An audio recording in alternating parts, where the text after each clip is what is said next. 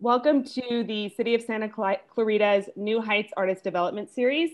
Today we have music in film, the composer's role, and I'm really excited about the three women that are speaking today about the role of music in film, which is such an important aspect of music. Anyone who's worked in film or television, you know when you're watching that dry cut that doesn't have the music yet, you know how much it matters. So I'm really excited to talk about this today. I actually am also a classically trained pianist, so music has a little special place in my heart as well as a filmmaker. Um, and before we get started, I am a filmmaker, Jennifer Fisher, writer, director, producer. And I just want to share a couple of my favorite films regarding music. So I love Once, which is not a film score, but it's a lot of great music by some talented artists. And they really, unlike most musicals, make it really seamless in the way that the music enters the film. And then I really love Millions by Danny Boyle, which is a lesser known film of his, but the music in that is quite lovely. And City of God is another one that I really like that a lot of people don't think of the music when they think of those films or may not know those films, but they're two of my favorites. So now I'm going to let the panelists introduce themselves, and we'll go Trinity, Dara, Edith, because that's the way I see you on my screen. So yeah, you guys introduce yourselves and then we'll get rolling on this wonderful discussion. Great. Thank you very much, Jen. I really appreciate being a part of this panel and sharing the space with some wonderful women. So I am a composer for film and media, public speaker, and educator. I teach at University of North Carolina School of the Arts in the MFA Film Music Composition program. And I speak at festivals and conferences on how to successfully work with a composer, as well as the science behind film scoring. I started my business in 2010. It's called Real Scoring. I then pursued my MFA in film music composition, went to Los Angeles as a Television Academy Foundation intern, worked as an assistant for a while, and then came back to Charlotte, North Carolina to pursue my business full time. So yeah, so I'm a teacher and I love educating. And I will be pursuing my PhD in the fall in music theory with a specialization in cognitive and behavioral sciences. And my research will be focusing on how music cultivates empathy through media and how we can change perceptions of gender and race in media by what music we use. Thank you. Great. Hi, I'm Dara Taylor. I'm also really thankful to be here. I am a composer for film and television, mostly. I've worked on a variety of independent and studio films. Most recently, I co-scored Barb and Star Go to Vista Del Mar with Chris Leonards. And then I scored a Michael Shannon thriller called Echo Boomers. And I'm LA based, New York raised, and just happy to be here. Thank you. So happy to be here with you guys. Thank you for having me. I'm Edith Mudge, and I'm also a composer. I work in a variety of media. I primarily have worked in production music, and that's essentially like licensable tracks that end up in a lot of like reality series, etc. I do television scoring, film scoring, and I also do a lot of assisting other composers in whatever arenas they need. So whether that's organization, orchestration, music preparation, I have a variety of skills and I get to use them widely on every different project. So every day is different and fun.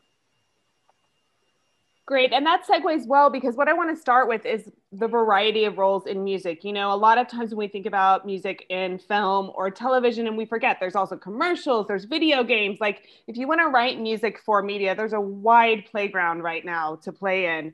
And also we think of just the composer and we think of the big names, John Williams, Hans Zimmer, but there's a lot more people writing music. I mean, think about every piece of media you engage with has music. Every 15-second commercial, right, that pops up on your YouTube, it all has music.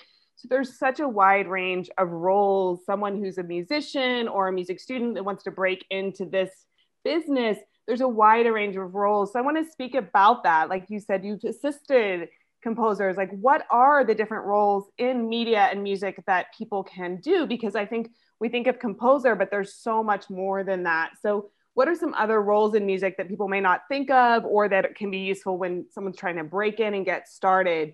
So what are some of those opportunities and places to look and to get going? Music supervision is one. That's more of the entertainment law, and also, well, you should have a good background in entertainment law, but also it's supervision puts their hands, or supervisors put their hands in multiple pots, and they basically work with filmmakers and say, okay, what kind of music do you need for this film? Do you need a licensed piece? Do you need an original composer? Do you need, do we need a live for a local band, or et cetera, et cetera? So they're the ones who pretty much overlook the different kinds of music. And then there's also music editors. And there's two different kinds. There's the music editors for filmmakers, who they just make sure that the music that they're putting in fits the scene. Sometimes they do for temp tracks. Temp tracks, for those who don't know, it's temporarily placed pieces of music that is used for reference for the composer. And then there's the composer's music editor, where if there's a cut in the film that happens after the music has been recorded, the music editor comes in and they edit the music to fit the new edit. And there's plenty of more, but I'm not going to take all the roles. That also just reminds me of how many different areas, sort of industries of music there are. And even within different industries, say like ad music or like podcast music or film and TV, within all of those, all of the job titles kind of shift a little bit.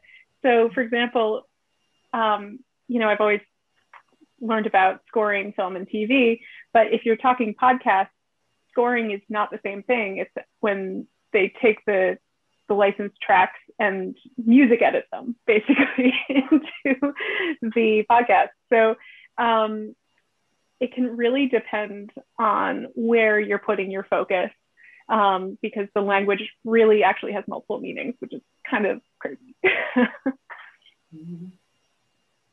Yeah, I mean, also orchestrating and copying are a good way to get to know people and to get to know other composers as well.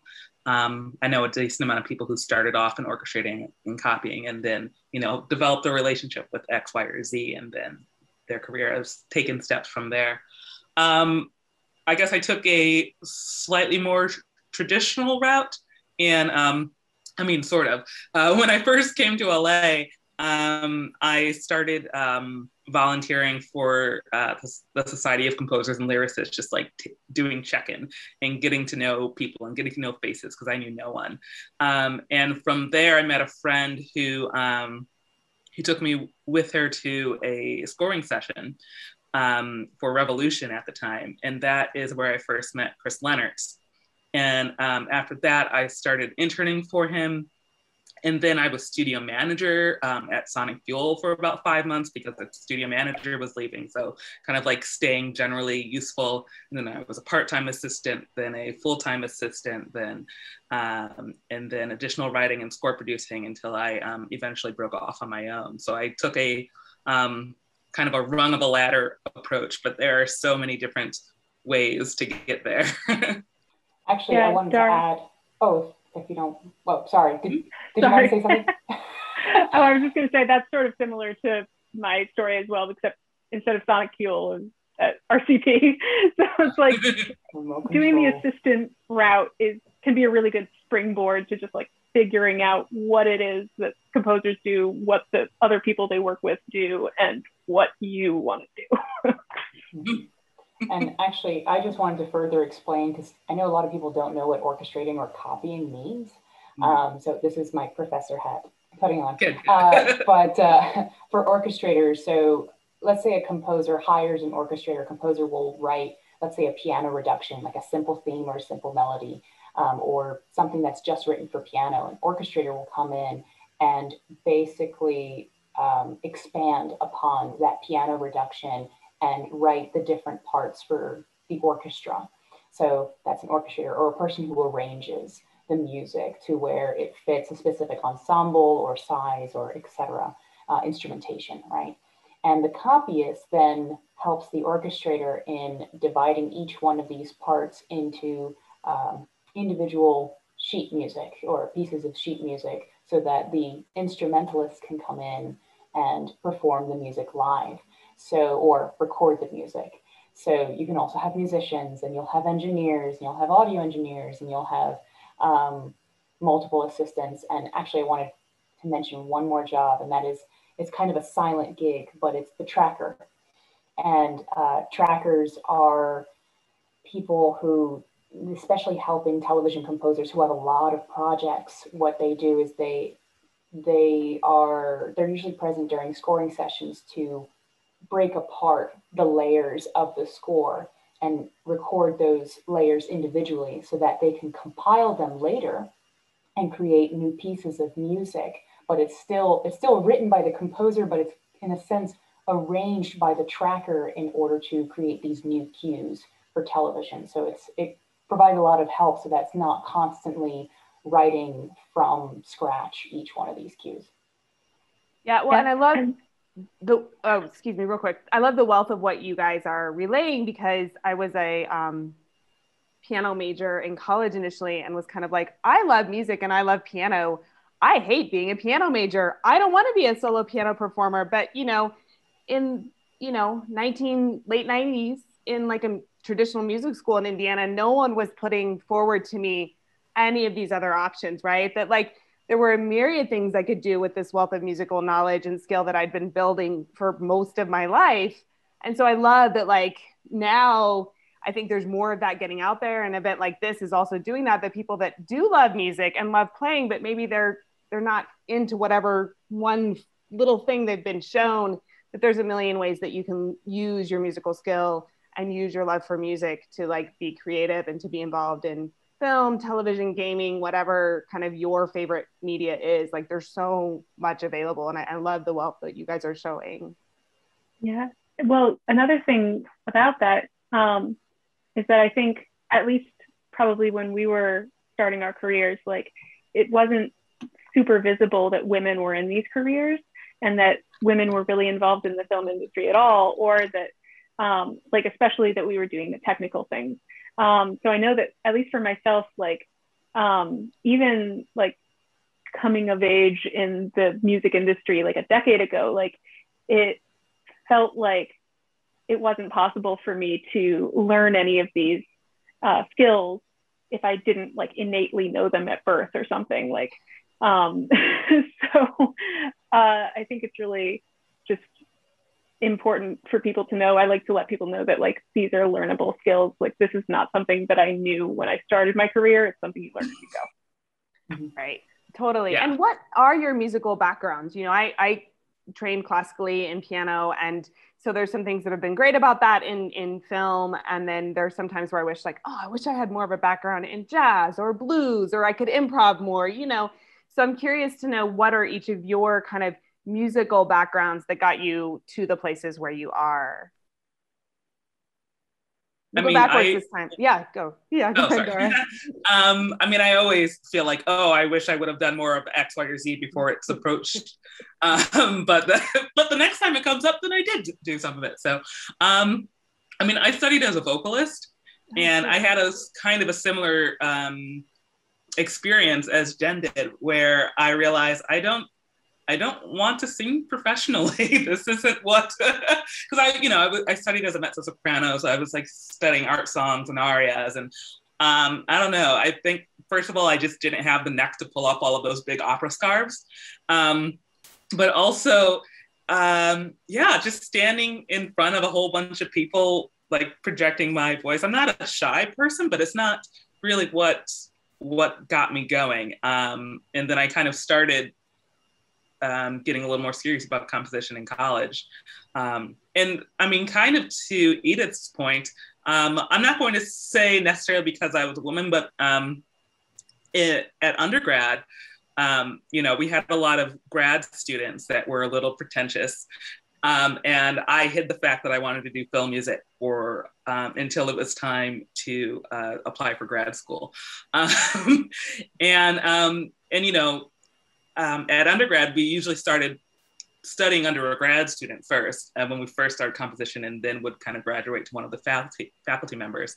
And I looked around at all the grad students. I'm like, I don't want to share my music that feels so like frail and fragile to me with any of these people. And then the sophomore year, a new grad student came in named Zachary Wadsworth, and he is a fantastic contemporary classical composer, and he does a lot of choral works. And I'm like, oh, he's lovely. So I studied with him, and it always just kind of takes like this. Sometimes it takes one person or one project or something that makes you think, okay, I can at least give it a shot. So it's kind of finding your voice and finding your purpose within that voice. Mm-hmm. Definitely. It's funny. So I actually started with forensic chemistry in undergrad, and because I come from a family of engineers and medical professionals, so the pressure was STEM. And so I studied forensic chemistry my first year. I was very good at it. And actually, in another world, I probably would have studied biochemistry and become some foodologist or whatever, because I just love how food affects the brain and whatnot. So after that, a childhood friend of mine had passed away, and it was kind of that wake-up call that, life is a little too short, and so I might as well just do what I love. So I transferred to Chapel Hill, UNC Chapel Hill, and I studied music, and then focused on composition. And after that, living the real world for a few years, not really knowing anything about film scoring, even though that has been my passion. I did an independent study. Like, I learned off of YouTube videos on how to work with Logic, which is the software, and DAWs and virtual instruments and whatnot, and wasn't going anywhere. So then I went for the MFA in film music. And yeah, the rest is pretty much history, being in LA, coming back here, and now I'm going for a PhD. So my brain is very much wired to be scientific and mathematical. So that's why I've developed a series of workshops talking about the science behind film scoring and how it psychologically impacts and creates an association with the audience, and the idea of immortalizing film through this. But anyway, so basically my background, all through grade school, I always did music. I sang, I played saxophone, piano, and then again, started college with science because pressure. And then I ended up with music anyway.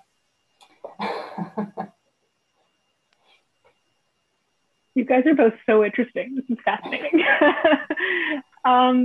So I think for me, a big part of my journey has been having no idea what I want and no idea what I want to do with music. And honestly, it's worked out really well. It was a panic for a long time, but it's worked out great. So I went to college for music. I'm also a trained mezzo-soprano, but couldn't rock the scarves either. So had no idea what to do with that, and played piano all growing up. And, I did a little bit of composition in college, but it was a general music major. So it wasn't a specialized course or anything. And once I graduated, I basically moved in with a boyfriend in New York and was like, I'm going to do the singer-songwriter thing. And it didn't work. I think we've all tried the singer-songwriter thing, and it was coming out of college is a really hard transitional time, I think. So I had that obvious terrible breakup, and things weren't working out in New York, or I was trying to do 4 part-time jobs, and I was never performing, and I was like, what do I do? So I was like, I guess I'll move to LA and see what happens. And that's pretty much what I did, crashed on people's couches, and then got an internship at RCT and was assisting there. And I was like, well, this is music related. Like I've never been a person who has said like, I love film music. Like I honestly never paid attention to film music until I was in it. And now I love it, obviously. But I'm not one of the people that like really paid attention to that my whole life. But like the more I was working with it, the more I was like, oh my God, this is awesome. Because actually originally I came to LA thinking, I've heard that orchestration is cool and I really like working with notation software. So that sounds like a fun job. I'll try to do that. And while I was interning, I went to a panel of the Alliance of Women Film Composers and saw all of them talking about their composition experience. And they were expressing similar things that I was feeling about like not having known tech skills, but like it was okay. And all of a sudden I was like, oh my God, I had no idea that this was actually an option. So went to it from there, assisted a bunch of people, then spent 2 years writing in-house at a music library and been freelance for a couple of years. Well, and I think the tech really can be a big boundary for a lot of people. And so it's really knowing, like Trinity, I love, like, you're like, I just learned on YouTube. I mean, so people know, like, you can do that. You don't have to, it's okay to do that. We can all teach ourselves new skills, you know, and my partner, he did the same thing. Like he decided he wanted to learn coding. He never took a class. He just like watched a lot of YouTube tutorials and now he's coding and creating VR and interactive things. And I think we can have limiting beliefs about ourselves, and maybe girls or women are conditioned to have them more when it comes to technology, but there is nothing about us inherently that makes technology harder. Like it's just not true. So it's a lot of messaging that's out in the ether, but it's not actually true. So I love that it's like just pushing ourselves through some of those thoughts, or just trying something new, watching YouTube videos, meeting people, hearing these stories, connecting to professional groups. And then it opens up whole new avenues of exploration for us. So now let's get down to the music writing. How do you guys approach scores? You know, what inspires you? What's your method? What's your, when you have an assignment, you've got to write something for a piece, you know, how do you go about that? How do you approach that? That is a loaded question. Yeah, it's the eternal question. Like everybody always wants to know this, right? Always. And the answer is always, it depends, which like, I wish that we had a better answer.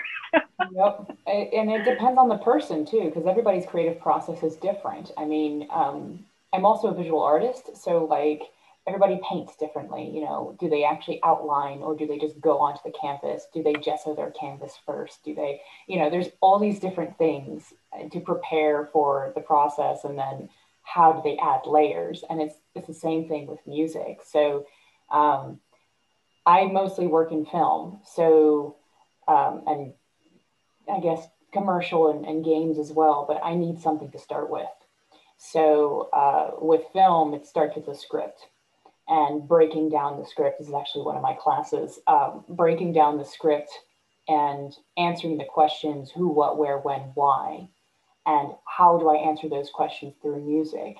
The number one thing that I ask filmmakers is, what is the question, or what is the message you are trying to convey with this film?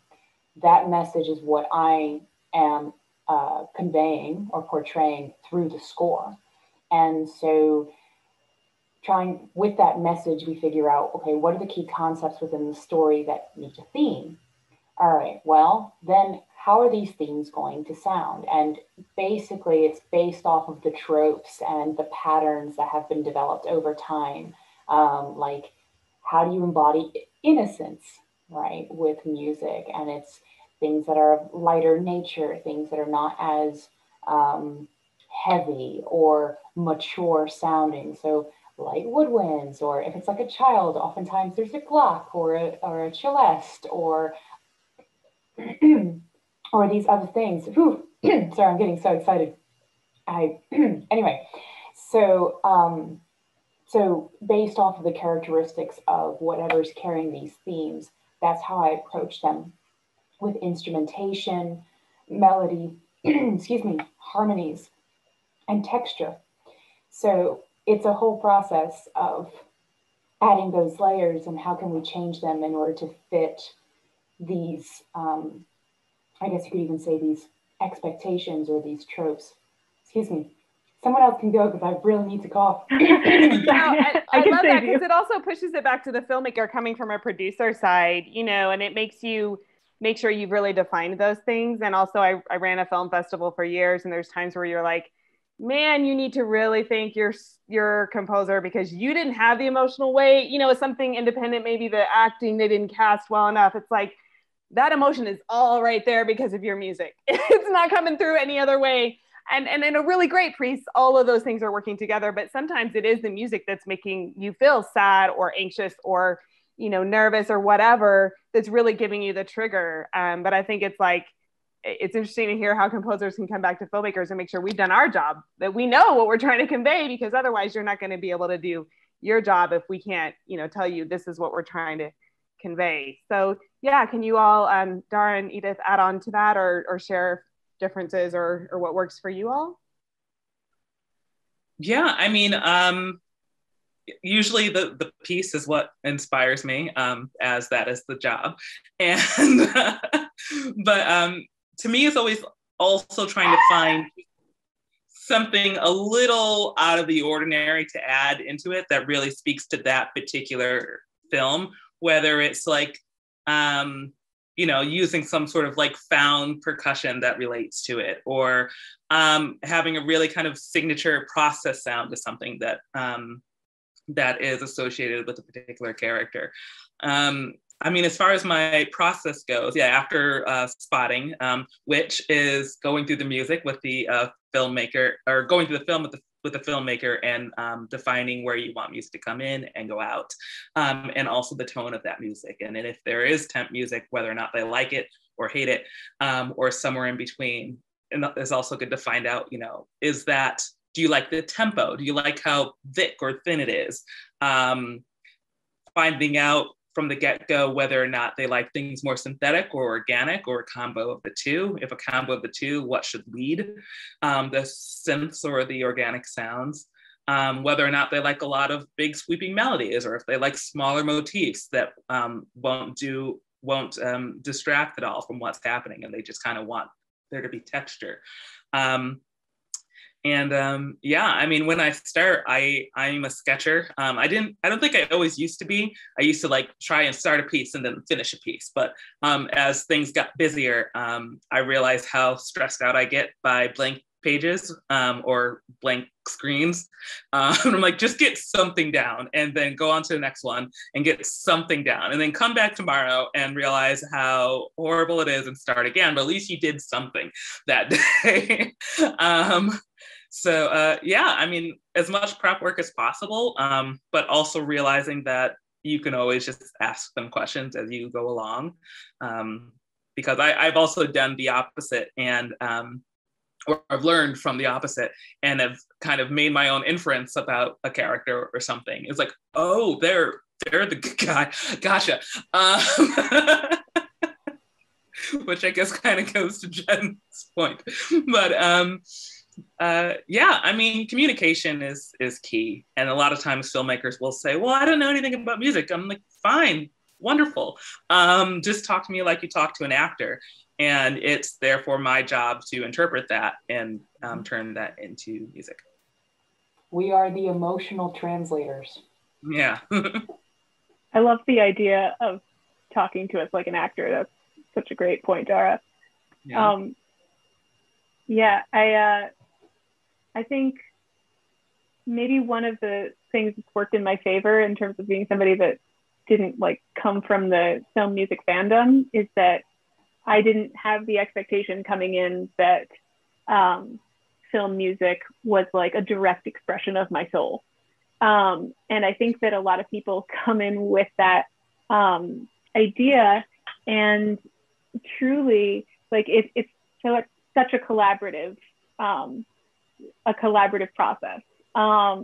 And I also like to make sure that the filmmaker and I are going to be on the same page and really go into detail, like not so much about music, but about mood and about like, where are we seeing the mood change? Like what is causing the mood to change? And how do we, like, what do we want the scene to evoke? And so in that way, the film composer has to really be a bit of a mind reader. And that's something that I'm really thankful that I assisted for a long time to learn, because there are like specific keywords that maybe like non-musicians would use to evoke a certain thing. Like, as you were saying, Trinity, like innocence is going to be like, you know, higher woodwinds and a Glock. Like, I think that those are things that I may not have understood if I didn't see a lot of people doing them for a long time. But also it's, it can be fun to like play with those norms. And I know that like one example of this would be like Interstellar, like Hans Zimmer, like turning the space, like synth kind of trope into like an organ. Like, I think that's really fun to do stuff like that. And also fun to take themes from the piece of media that you're using and turn them into an instrument. And in terms of creative process, like it's so different every time, but I think I'm a person that gets one idea in my head and I'm like, all right, well, let's see where this takes me. Like, lay down one instrument, lay down a melody, put it in a bunch of instruments, see where it goes. And then like, once I've been messing with something and just like playing with it for hours to the point where I just hate everything, all of a sudden it comes together. And then I'm like, oh, okay, here's where I'm going. Actually, a word that so many filmmakers use, and as a concert trained musician slash composer, minimalism. When a filmmaker's like, I want a minimalist approach, and what they really mean is like really thin or simple. But it's like, in concert music, minimalism means repetitive patterns, right? And multiple patterns. Like you think of Philip Glass or Reich, or, you know, it's just the same pattern over and over and over again. And it's like, that's not really what you mean, dude. But I have learned from my experiences with filmmakers that this is actually what you need. Okay. Yeah. And I think that to me, like, serves the point that like, it's almost better for us to collaborate together for mood, and not like, almost every creative that I work with who needs music comes to me and they're like, I feel so self-conscious because I have no idea how to talk music. And I'm like, that is okay. Like, let's just not talk about music. I'll send you some samples and you can see if you like it. Tell me what you like and what you don't like. But the most important thing is like, let's just talk about how you want to feel. Well, and it's great. You guys actually anticipated my next question, which is, you know, the relationship with the director and talking to directors, because in the low budget world, micro budget world, sometimes I've just arranged on the piano for our independent films when we didn't have the budget for a composer for some little spot we were doing. And my partner knows nothing about music. And so we're talking to each other. And because I don't have the training you guys have, I'm just like losing my mind and he's losing his mind. And then it's more complicated by like a 20-year relationship with each other too. It's like, what do you want? I wish I had these tips, because, you know, musicians, we talk differently when we're talking with each other, and directors talk differently.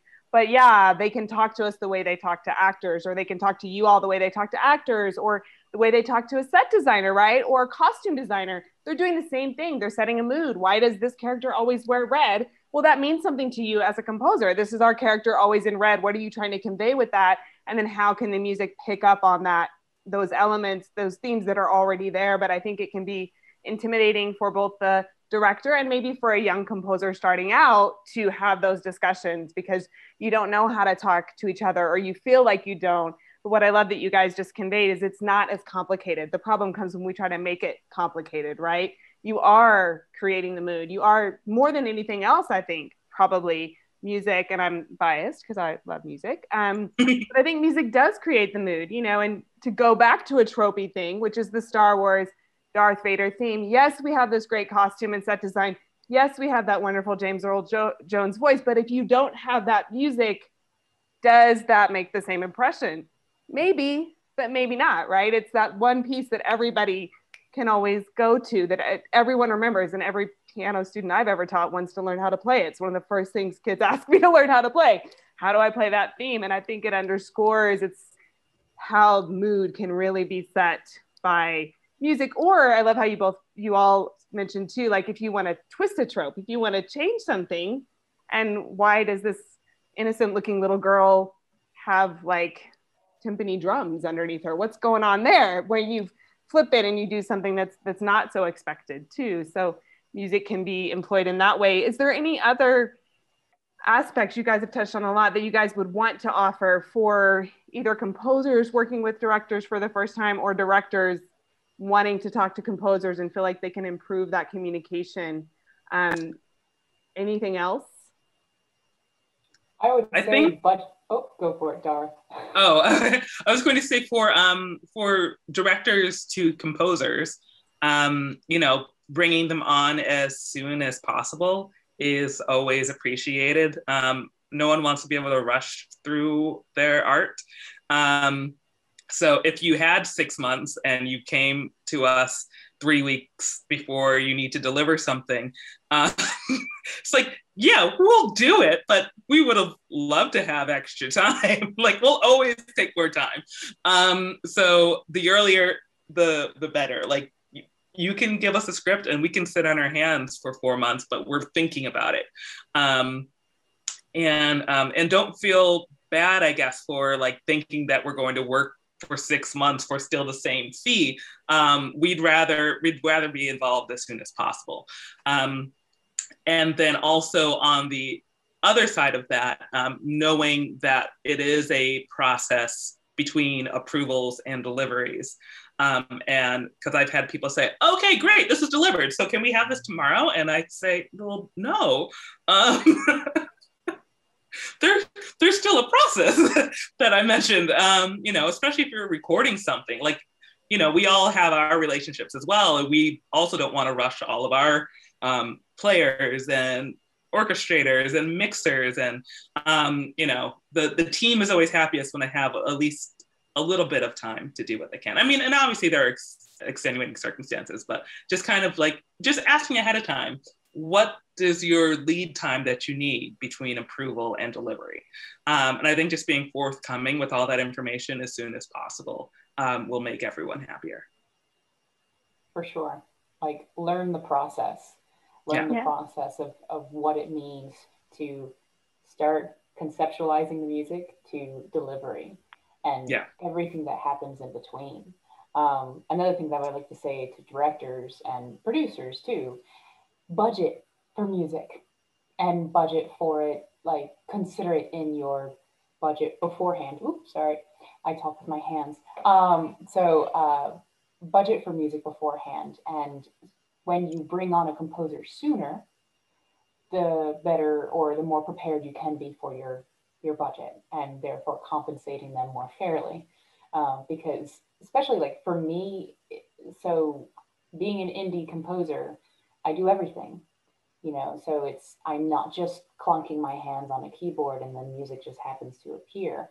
I have to work with virtual instruments and I have to manipulate them to sound human. So adding breath, adding vibrato, adding breaks. And when you're asking for a John Williams-esque piece, okay, that's 60 plus instruments that I have to manipulate in order to make them sound like it's coming from a live orchestra.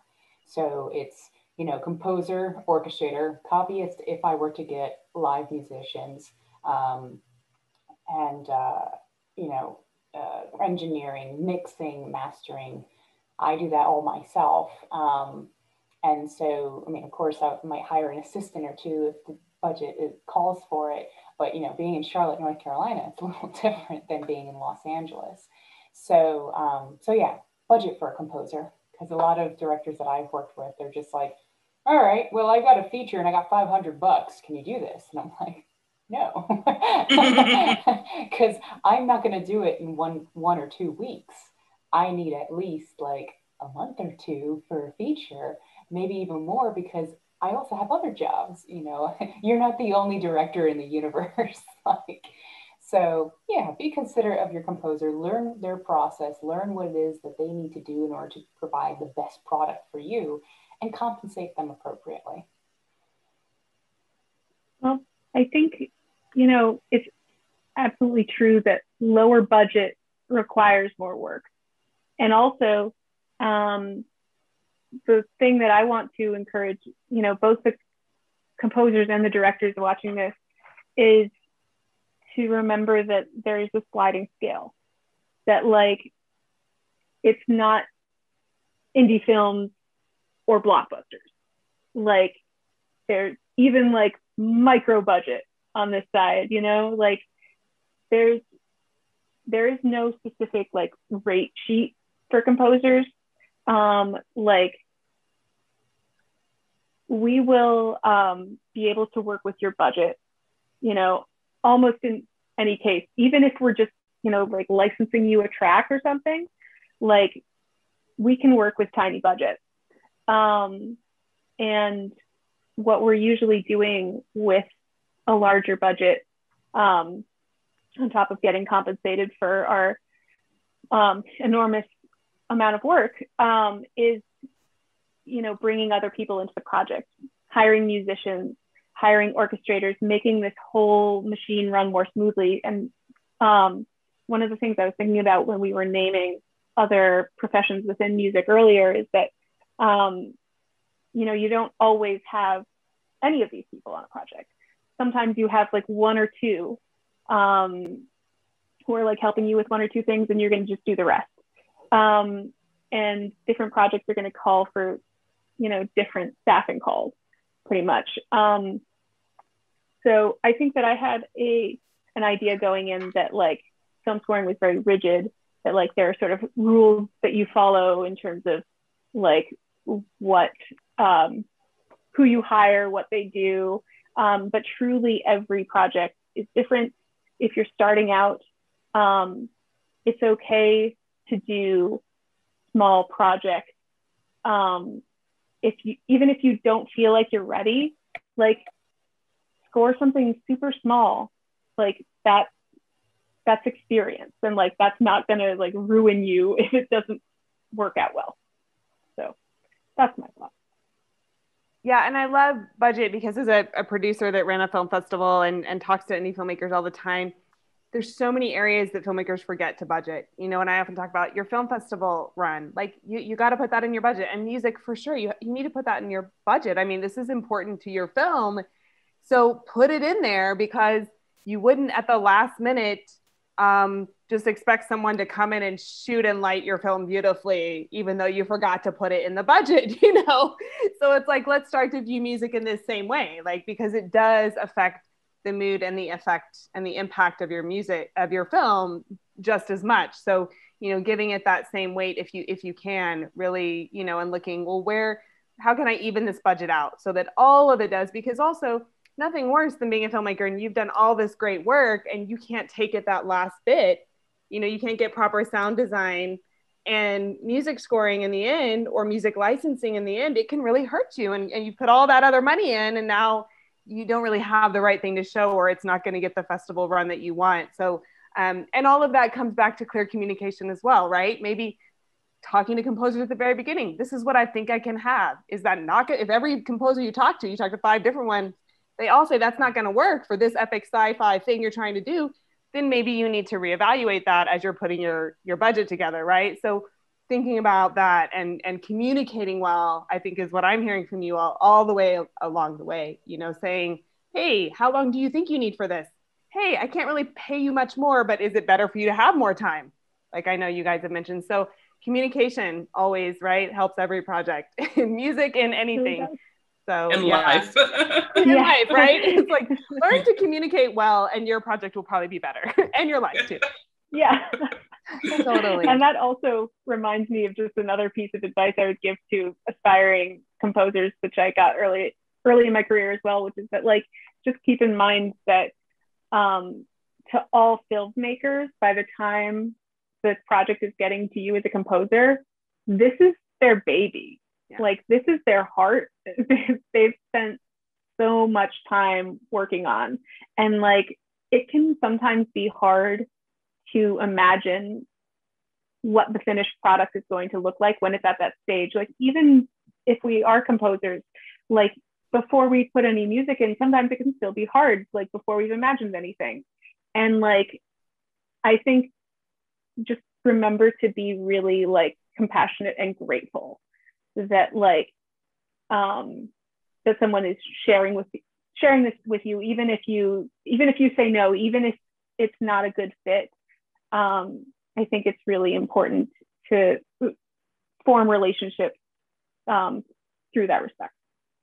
And actually, I'm going to even bounce off of what you're saying too, to composers. If you don't get a gig, it is not because you're not a good composer. It is because your music does not fit their project.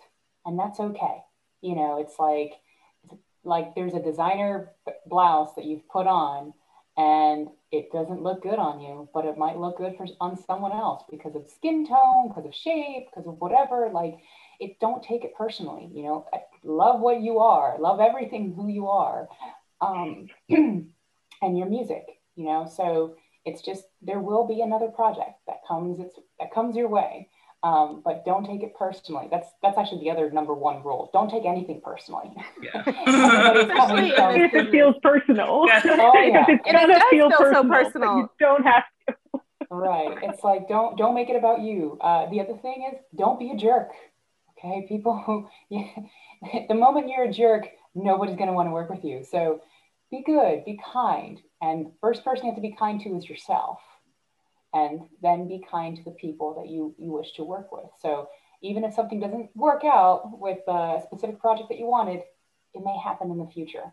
Well, and you don't know, filmmakers, we talk to each other. So it may be that, you know, I listen to Trinity's work, it doesn't work for this project, but then I'm talking to someone 2 days later and I'm like, oh, you know whose work would be great for you?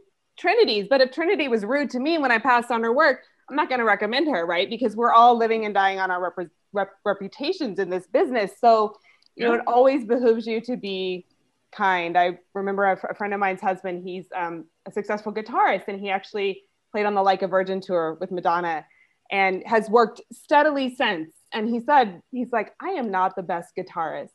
I am kind and I am on time and good at what I do. So I have worked in this industry since I started at 20. And he's like, not a lot of people can say that they've worked and made their living just doing music. But he's like, I'm kind, I'm on time, and I'm always prepared. He's like, so there's way better guitarists. He's like, there's people that are more talented to me, but they're jerks. They have an ego. They have a drug problem. They're not on time. So they don't work. They don't make a living doing guitar, but, you know, just being nice. Like, he's like, basically, I'm just nice. Yeah. So I've earned a living doing this. I'm like, oh, because people think, what's the secret to your success? He's like, it's not as complicated as you think. Kindness. Yeah. Being pleasant to be around for hours and hours on end. Humility. I mean, I'm only on this panel because a director I worked with and became friends with suggested I be here. So here we go. Right. Kindness, right? It always works. It's all relationships. It's all relationships. So this has been really lovely. As we wrap up, I always like to end with, you know, what are you guys listening to, watching? What are you enjoying? What's creatively getting you inspired? I do that with all my panels. I just think it's cool to hear, like, what's feeding your soul as you are creating, but like what gets you going that you like to watch or just wind down to. Anything. Like, what are you excited to creatively, you know, take in terms of media right now? So I teach, right? And I'm teaching intro to film music to undergraduate filmmakers. And so I'm basically teaching them how to communicate with a composer. And all the ins and outs of that. So teaching them history, teaching them the uses of the theme, how themes develop, and like the process of like spotting sessions, temp tracks, et cetera, et cetera. And every week I have them watch a specific film, and their assignment is to write on the discussion board, what is the message that this film is trying to convey, and to get them into the practice of doing that for their own films too. And so we recently went through Joker.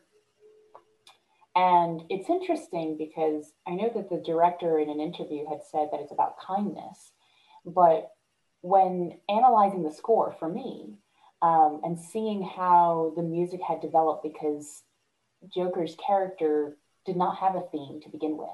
He had textures more so, but as he came to embrace himself and his imperfections, which then became his perfections, he then started to develop a theme.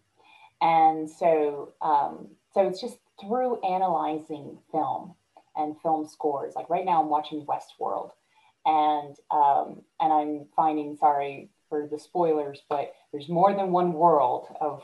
I know I'm terrible, sorry, but like these different worlds that this company owns or whatever, they're using contemporary pieces, but they're arranging them or manipulating to sound of that specific world. So whether it's honky tonk piano for Westworld or something else for another world, I'm not going to go into the spoilers, but I'm wondering, like, what is their song choice? Why do they choose these specific songs? Because you can't hear the lyrics, but obviously they chose the song for a reason. So now my mind is going into the scientific analysis and trying to break things apart, and I just get so excited.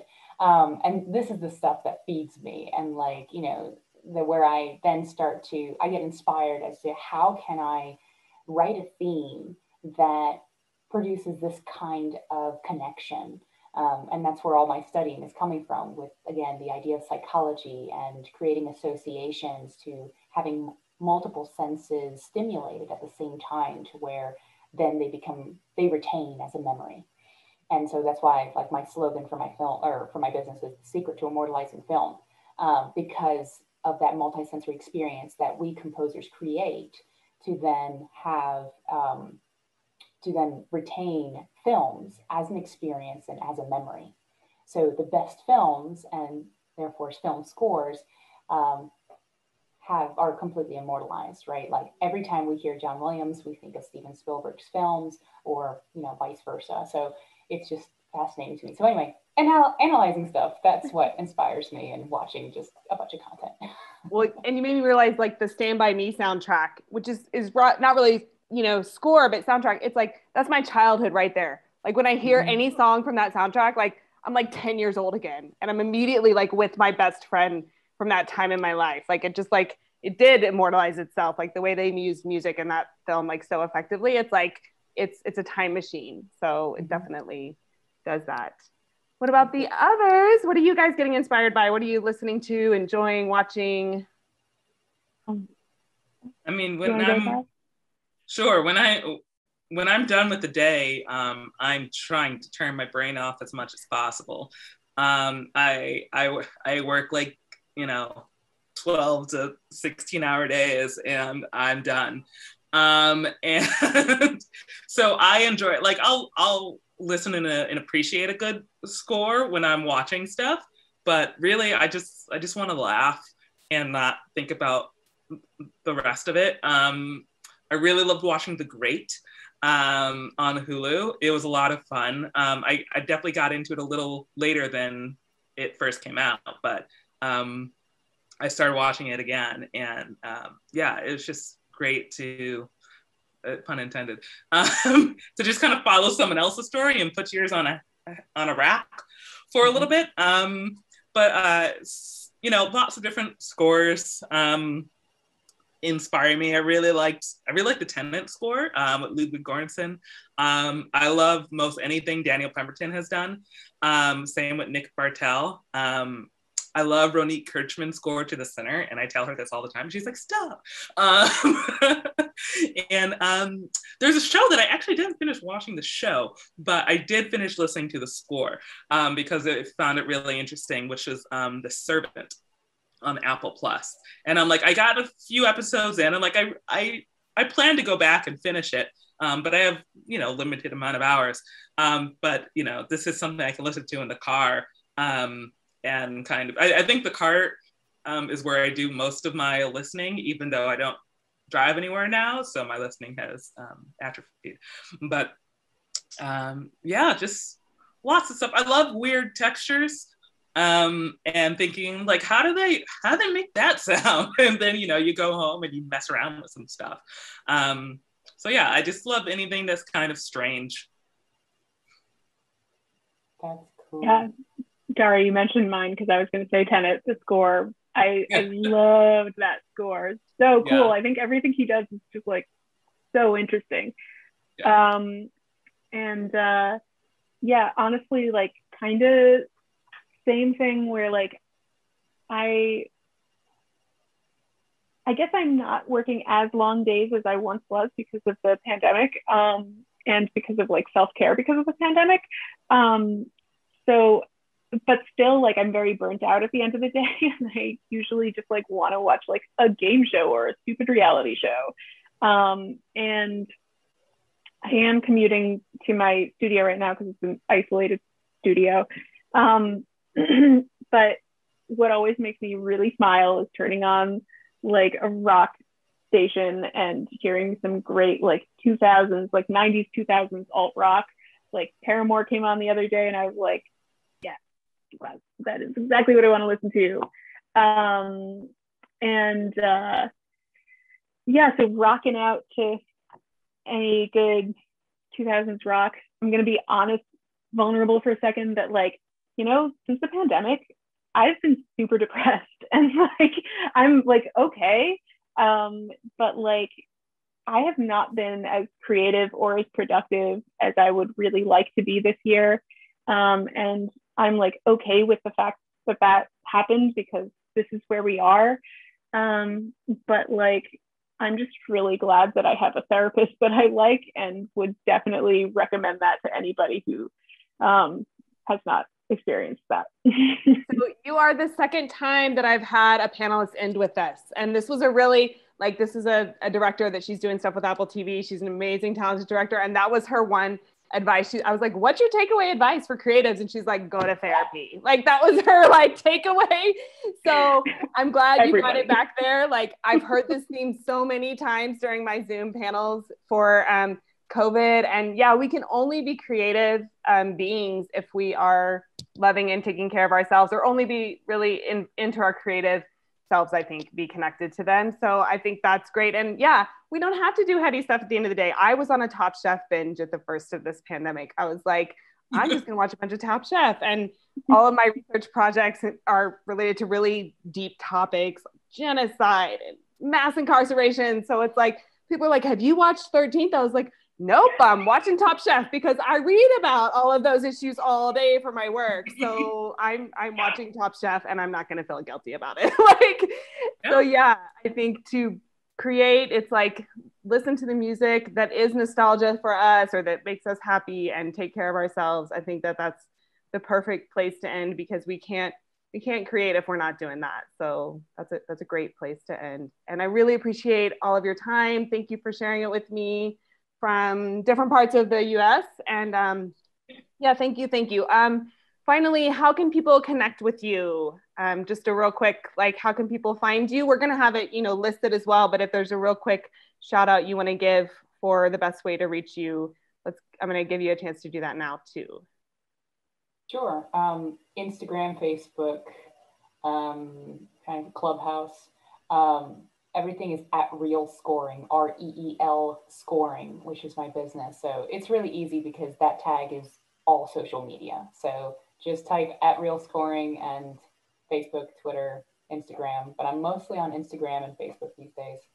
More Instagram than Facebook because I'm getting tired of Facebook.